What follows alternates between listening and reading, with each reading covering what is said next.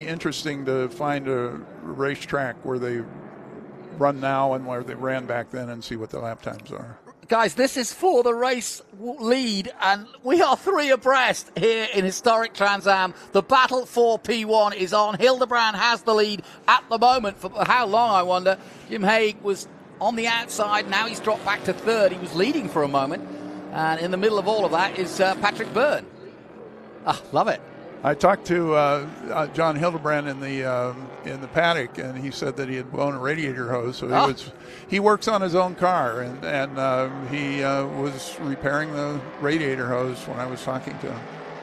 Yeah, that car that Patrick Byrne is driving is the first ever factory Trans Am Boss 302 Mustang that was prepared by Craft, then Shelby Racing. So again, a very, very important piece of history. And about to take the lead into turn 11.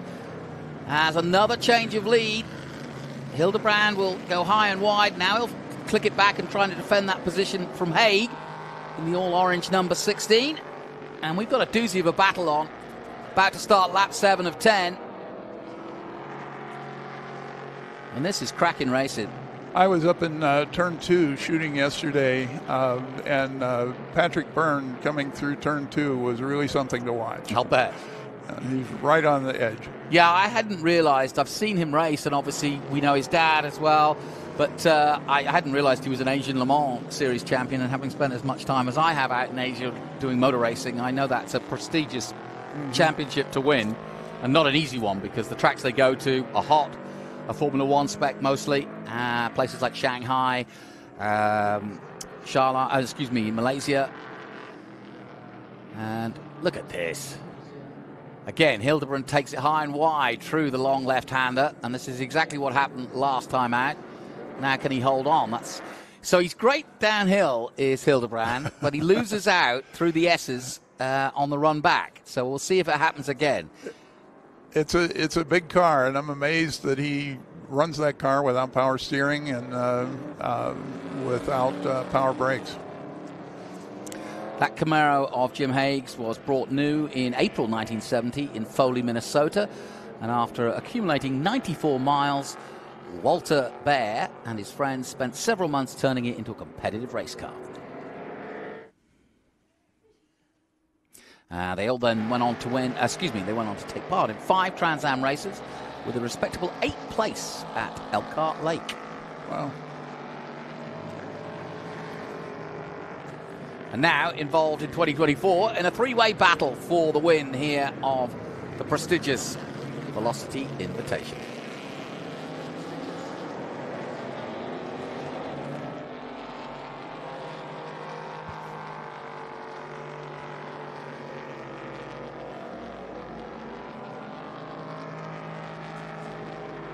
Well, Hildebrand's done a good job. He's holding them off, but look, see how they're catching him here? Yep.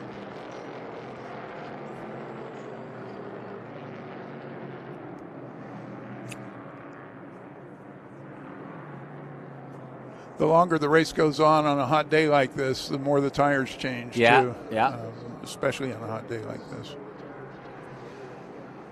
Well, there's nothing between that top 3. And, in fact, there's some good battles all the way down through the top 10.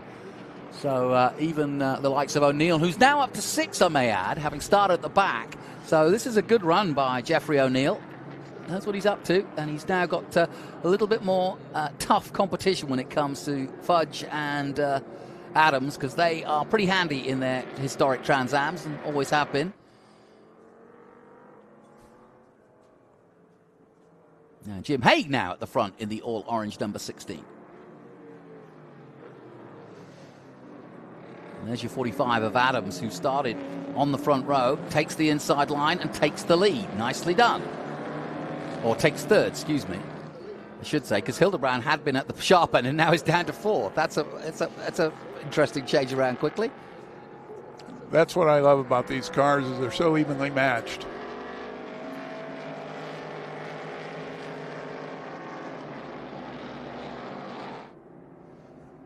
So some great racing in this one, and just as you'd expect, Patrick Byrne in the all-blue Shelby 302 from 69, now back in the lead and into 11.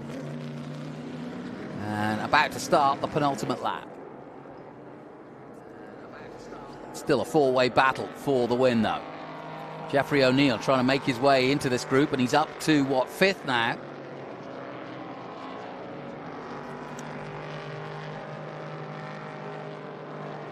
Yep, sure enough, Jeffrey O'Neill, there he is, and he's going to try and catch this group of 4 before the end is over. There he is, just coming under the bridge, and he's catching him quickly, isn't he? He is. Well, this is what we wanted.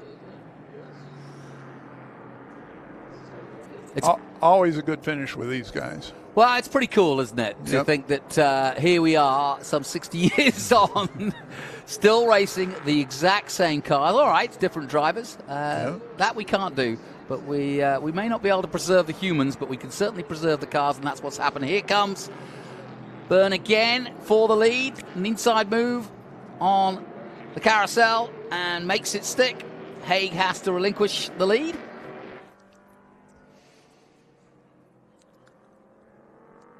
Whoa, Hildebrand going very wide there, just manages to get it all together. We had a crash earlier in one of the other groups.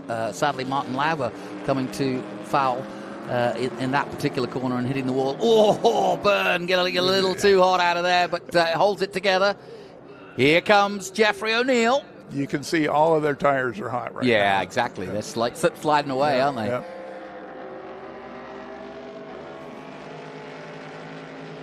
Well, there's been some fitting tributes to Parnelli Jones over the year, and got to talk to many a driver about him, and heard nothing but great stuff, and even spoke to Skip Barber about it. Yep. And that was an interesting conversation, talking about the good old days. Yeah, Lime Rock, he was a force to be reckoned with. Yeah, no kidding. And actually, even though a simple layout, Lime Rock, a tricky circuit to be really, really good at. It is.